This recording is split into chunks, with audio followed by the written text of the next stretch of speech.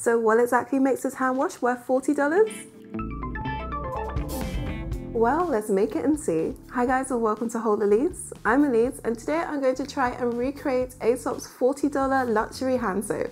So to make this, we're going to need water, sodium lauryl sulfate, kokomi propyl hydroxysultane, PG hydrogenated castor oil, glycerin, phenoxyethanol, mandarin orange peel oil, sodium chloride, cedarwood bark oil, lavender oil, orange oil, sodium dehydrate something, rosemary oil, citric acid, limonene and linol. Okay, so there's quite a lot in this ingredients list, so once I've got all of them gathered, we're going to try and make our first batch. For my first attempt, I'm using 55 grams of water, 20 grams sodium lauryl sulfate, 10 grams kokomi propyl betaine, 8 grams hydrogenated castor oil, 6 grams glycerin, 1 gram sodium chloride, and 1 gram phenoxyethanol preservative.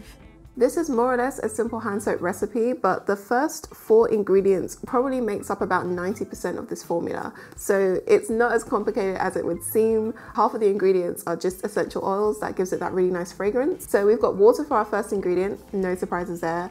This is the main surfactant or cleansing agent that they use in the recipe, and it's sodium lauryl sulfate. I'm a little bit surprised because I wouldn't really consider this luxury. It's definitely a common and kind of cheap surfactant. People tend to avoid using sodium lauryl sulfate. Some batches can be contaminated with a chemical. This is not all batches, and obviously it's still safe because it's used in pretty much everything from face washes to body washes to obviously hand soap. It's not the same as sodium lauryl sulfate, which is the sulfate people are usually referring to when they say you don't want to use it because it's super harsh and it's a known skin irritant. So that's the good news, it's not that one. Kokomi propyl hydroxysultane. Now I couldn't find that, but I do have kokomi propyl betaine. This is basically a secondary surfactant that you would use to kind of boost the foam and make it perform a little bit better. So I couldn't find the one that they have, but this one is more or less just the same job, so I'm not too worried about that. We've also got this hydrogenated castor oil. This is another surfactant, but it kind of has a sort of emollient feel, so it will probably make the hand soap feel kind of luxurious, which this definitely does. And then you've basically got a whole bunch of essential oils that gives it that lovely fragrance, so no problems there. It's interesting because they have sodium chloride, which is basically just your average table salt. So not the good stuff, not like Himalayan pink salt, like really basic table salt. That works as a thickening agent, which is actually great that you can thicken your hand soap just by using salt, but salt only works with certain surfactants. This is the preservative that they use. It also uses citric acid. Ignore this dubious looking bag. It's just a bag of citric acid that I have. I'm pretty sure that they're using that as a pH balancer. So yeah, as you can see, it seemed like a lot of ingredients, but actually when you break it down, the bulk of this is literally just water and different types of cleansers, and then everything else is just small amounts of like fragrance. So for our first attempt, we're going to stick as closely as possible to the ingredients list on the back, and then depending on how that goes, I'm going to start tweaking it and adding in a couple other things. Of course, I don't have the formula or the amounts of each of the individual ingredients, so I'm just going to be guessing to see what I think it might be. So if you're interested to see whether or not you can recreate a $40 hand wash at home, then keep watching. To create the base of our hand wash, we'll need to liquefy the hydrogenated castor oil by melting it together with the water, cocoa betaine and glycerin.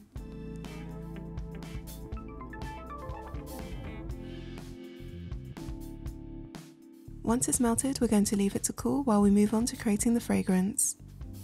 The thing I'm most nervous about getting right is the fragrance, because it has a beautiful scent. If you've never used Aesop soap before, it kind of smells like, it has like such a gorgeous smell, a very sort of woody and herbal base, and then you've got like the high notes of like the citrus. So it's a pretty complex fragrance. I can see why they've used about 6 or 7 essential oils to get it.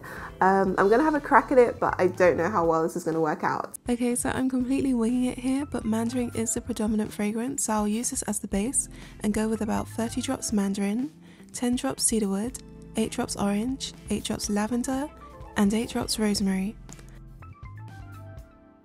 Once you've got your fragrance, we just need to mix it with the sodium lauryl sulfate that we measured earlier.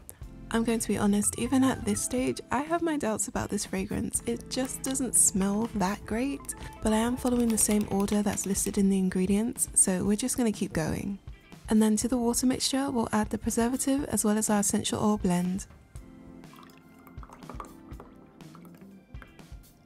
Aesop's ingredients list also includes citric acid in order to adjust the pH. By using these pH strips, you can see that our hand wash is already between the pH of 6 and 7, so I'm just going to leave it as is and move on to thickening the mixture. So in theory, all we need to do to thicken our hand wash is to add the sodium chloride, aka table salt. But as you can see, it's not getting any thicker. Okay, let's add more salt.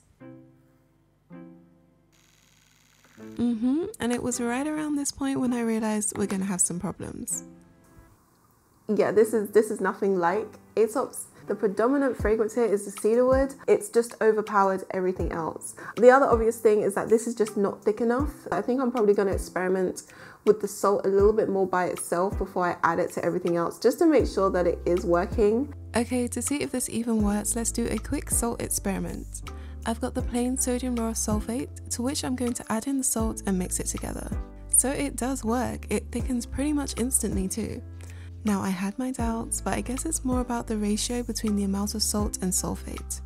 But for a first attempt, I really don't think it turned out that badly. We're definitely on the right path. So action points for next time, I'm still going to use the same essential oils, but instead of trying to stick to the order that they're listed in, I'm just going to try and make it up as I go along. Second round, we're using all the same ingredients, but this time I'm doubling the sodium lauryl sulfate to 40%. As you can probably tell, I'm racking up quite a lot of ingredients here. So if you guys are interested to see the full breakdown on what each ingredient costs, along with where to buy them, all the behind scenes on reverse engineering Aesop's hand wash, then check out the full article at WholeElise.com. It'll have the final recipe of the DIY Aesop, as well as a bonus more natural version that I made. We're following the exact same process as last time, but I am switching up the order of essential oils, so hopefully we're going to get something a little bit closer to Aesop's signature fragrance, because that last effort just wasn't it.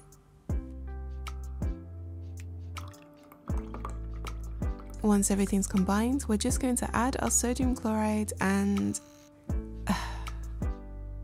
So I would say that we're moving in the right direction. It's got a better color, it's richer, it's more yellow. That's probably down to me incorporating more of the citrus essential oils like the orange and the mandarin. This is probably as close as I can get using the essential oils that I have.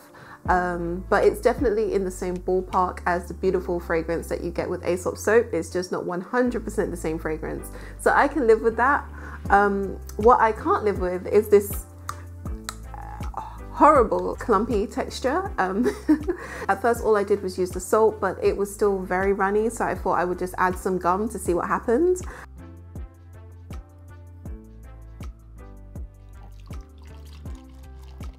And yeah, it's definitely thicker.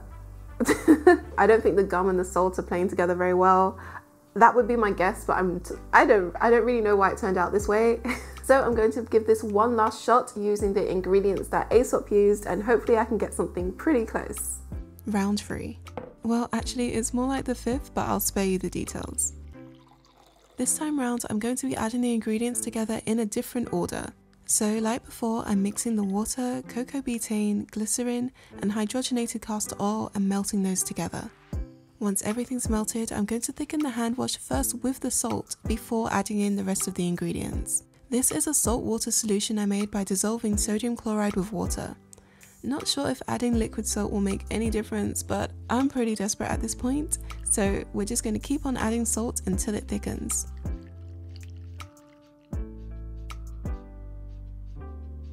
Yay! It thickened.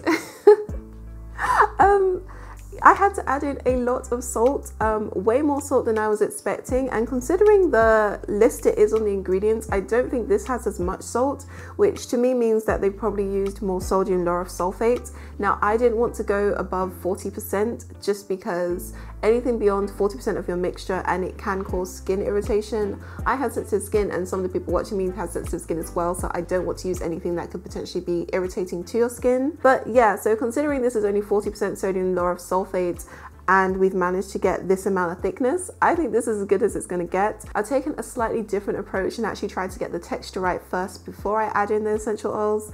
I'm not entirely sure if that was affecting the mixture, but at this point I was so desperate I would pretty much try anything. I can't get over this. It's actually thickened. I'm so happy. So first up is the preservative. And finally, the fragrance blend. This definitely is the closest I've been able to get. I'm really proud of this fragrance.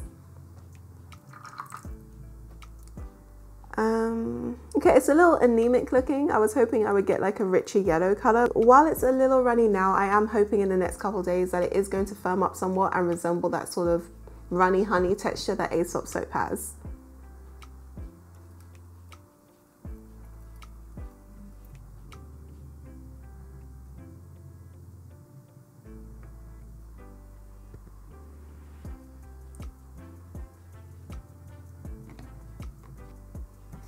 I actually think I'm going to move on to trying using some more natural surfactants rather than relying on sodium lauryl sulfate, just because it's not my preference. I'm pretty sure some of you guys would probably want a more natural alternative to that.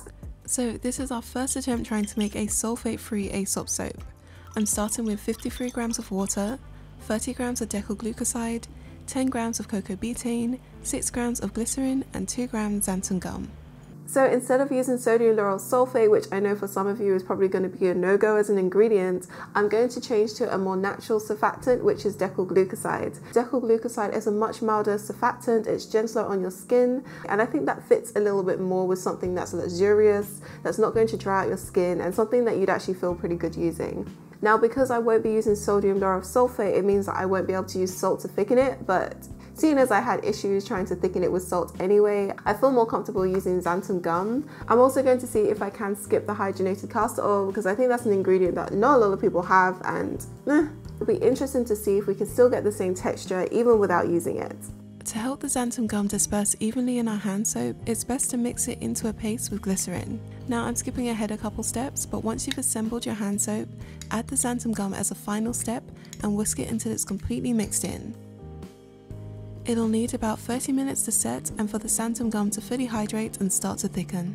So consistency wise, it's definitely different to the feeling of Aesop soap. This is definitely more of a gel. I don't necessarily think that's a bad thing because some people prefer thicker hand washes, so let's go with that.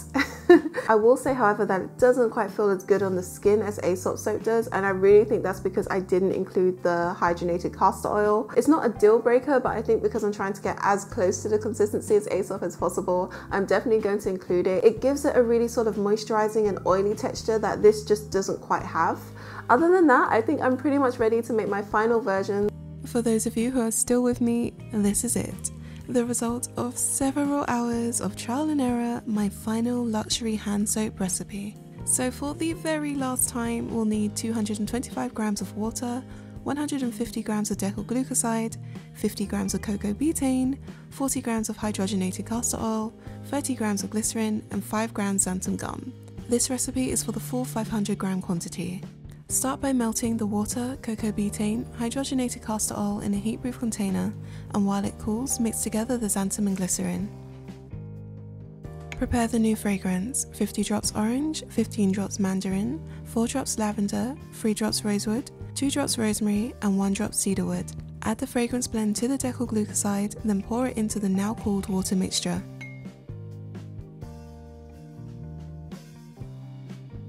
To thicken, whisk the hand wash into the xanthan mixture and leave to set for 30 minutes. After that, you should have this beautifully thick, luscious hand wash. Add your preservative of choice, I'm using Preservative Eco, and check and adjust the pH if necessary.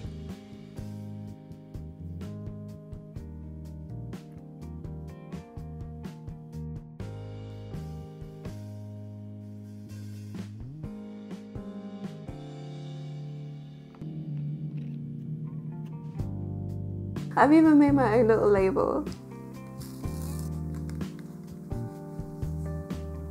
Ta-da! Looking at the 3 of these side by side, I actually think it was pretty successful. This one here is the DIY Aesop soap. I've tried to stick as closely to the ingredients as I could. In terms of the texture and fragrance, I think we're pretty close. I'm actually pretty proud of this. I think it's as close as I could get to Aesop soap. Now, whether or not you think it's worth $40, I would leave that up to you, but it would definitely make a beautiful gift and I think anyone would appreciate it. I also tried to see if I could make my own soap using ingredients that I've used on my channel in the past, so if any of you guys want to make this would probably be an easier recipe without you having to go and buy a bunch of ingredients. It's not quite the same as Aesop, but it does resemble it, and I personally feel a little bit more comfortable with the ingredients that I've used here, especially considering the price tag. So for a first attempt making luxury hand soap, I don't actually think we've done too badly. I definitely feel like you can actually make something relatively close to what you could buy in the store at home. So when all's said and done, how much will it actually cost you to make your own luxury hand soap? Well, to make a 500g bottle, you'll need 122 pounds worth of sodium lauryl sulfate, 27 pence of cocamipropyl betaine, 96 pence of PEG40 hydrogenated castor oil, 16 pence glycerin, 17 pence preservative eco, 1 pound and 67 pence essential oils, and 2 pence of citric acid. The water and the salt are on the house. And that brings us to a grand total of £5 and 4 pence, or around $6.60. Considerably more affordable than that $40 price tag. This video was so much fun to make, and I'll be doing even more deep dive tutorials like this, as well as exploring more interesting products in the future. So I'll be moving to fortnightly videos to accommodate more variety on my channel. Thank you guys so much for supporting me, and I'll see you soon.